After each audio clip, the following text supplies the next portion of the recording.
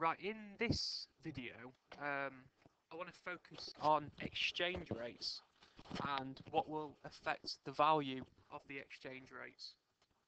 So, what we should know is that an exchange rate, it measures the value of one currency in terms of another. And on the forex market, the foreign exchange market, the value of a currency, well, it changes for the same reason that the price of anything changes. It's based on the forces of supply and demand. So if we look at the euro pound exchange rate, so looking here for how many euros you get per pound. So you've got the demand for our currency, and you've got the supply of our currency. So what you should get is this equilibrium exchange rate.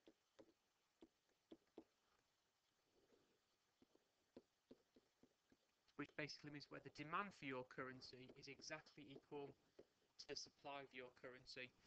And that can only happen if you've got an overall balance on the balance of payments. Okay, if you've got a deficit, it basically means that the supply of your currency would exceed the demand. So in effect, what that would mean is you're up here, which would mean the currency would need to get weaker or depreciate. If you were down here, it would basically mean you've got a balance of payment surplus, which means that the sum of the current and financial and capital accounts is in an overall surplus, which means the demand for your currency outweighs the supply. The currency would appreciate, it would need to get stronger. While we're on this point, there's a few key terms here that people often confuse. The ones that you should remember from AS are depreciation and appreciation. So depreciate and appreciate. This is where the forces of supply and demand will affect the market value of a currency. Okay, so when a currency loses value, you get less euros per pound in effect. Your currency is a weaker value. If it appreciates, then you get more euros per pound. It's got a stronger value. Now, this isn't to be confused with a devaluation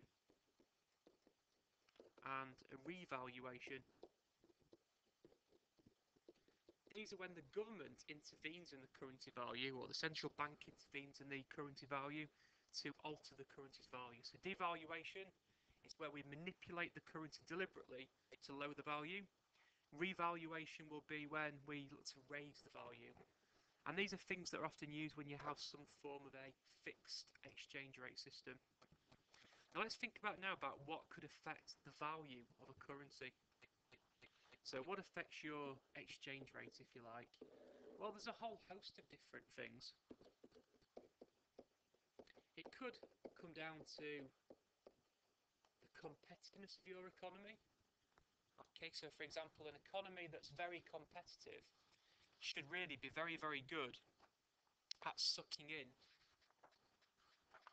lots of investment from across the world. People look to take advantage of those investment opportunities.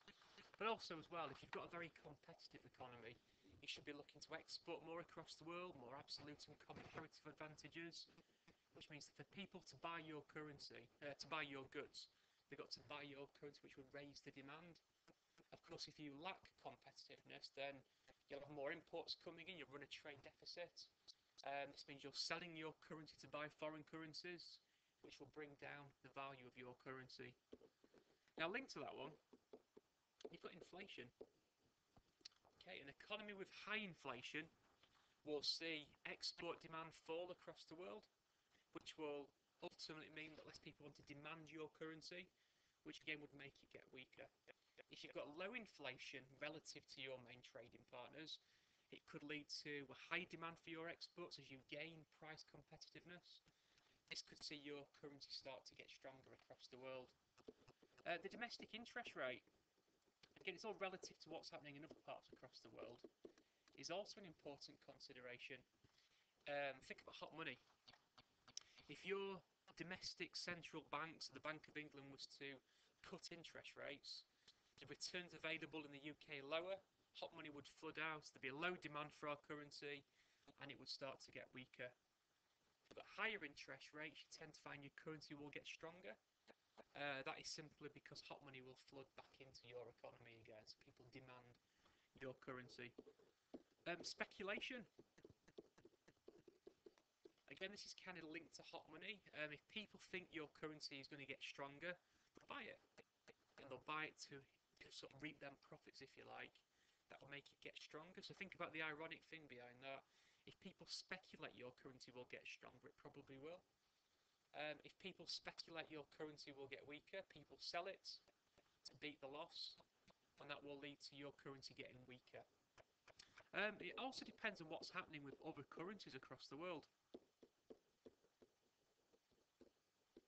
If other currencies are in some kind of crisis, people speculate they're going to get weaker, or there's a high government debt in some countries and people think that economy might dip into recession, people might pull their money out of that economy and stick it in yours. They might view it as a safe haven. Okay, so the pound's always been a relatively stable currency, the same for the Swiss franc. In times of crisis, people might chuck their money into them economies, which will make your currency get stronger. Balance of payments performance. We know the UK's got an overall deficit on the current account. We prop up our exchange rate through the capital and financial accounts. If we struggle to attract the investment on the capital and financial accounts, then what would happen is we'd still have the overall deficit on the current account, but I mean the demand for our currency would fall. The currency would start to get weaker. Linked to that one is the government intervention. I'm going to tie this in with the previous one. In China, they've got a huge current account surplus. Well, their balance of payment balances through running a deficit on their financial account in particular. So it lowers the demand for their currency and keeps the currency at a particular level, which is good for their competitiveness. Now, how do they do it? Well, it's government manipulation, basically, where the government will basically buy financial assets across the world. This could be shares in foreign businesses, it could be foreign direct investment flows into other economies across the world. It could even be simply hot money by investors in that particular economy. But the idea would be that if they run that huge deficit on their capital account, they're selling their own currency to buy yours. High demand for yours, it will bring your value up. Okay, now the other one is high government debt. Governments finance their debt by issuing bonds, so people can buy bonds in government basically that will generate some kind of interest rate.